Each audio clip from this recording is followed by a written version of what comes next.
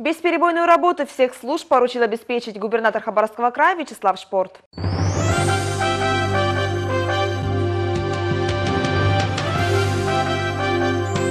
Губернатор Хабаровского края Вячеслав Шпорт поручил подготовить предприятия жилищно-коммунального хозяйства, топливно-энергетического комплекса и системы гражданской защиты населения к работе в новогодние праздничные дни и не допустить возникновения нештатных ситуаций. По информации заместителя председателя правительства края по вопросам ТЭК и ЖКХ Анатолия Литвинчука, в крае подготовка объектов уже ведется. На предприятиях ООО «Дальневосточная генерирующая компания», ООО «Дальневосточная распределительная сетевая компания», ОАО «Федеральная сетевая компания единой энергетической системы» создан необходимый аварийный запас материалов для ликвидации возможных чрезвычайных ситуаций. Укомплектованы техникой и оборудованием ремонтные бригады.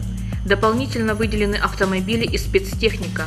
Усилена защита объектов энергетики. На ТЭЦ края запас угля составляет 917 тысяч тонн. Поставка природного газа потребителям региона осуществляется в полном объеме. Объекты энергосистемы работают в штатном режиме. В дни новогодних праздников Министерством жилищно-коммунального хозяйства края совместно с органами местного самоуправления будет проводиться ежедневная работа по формированию необходимых запасов топлива, отметил Анатолий Литвинчук. Для обеспечения надежного энергоснабжения и предупреждения аварийных ситуаций в 2014 году приобретен 31 дизель-генератор, в том числе для резервного энергоснабжения коммунальных котельных 27 дизель-генераторов, что позволило обеспечить котельные края на 100% резервными источниками энергоснабжения.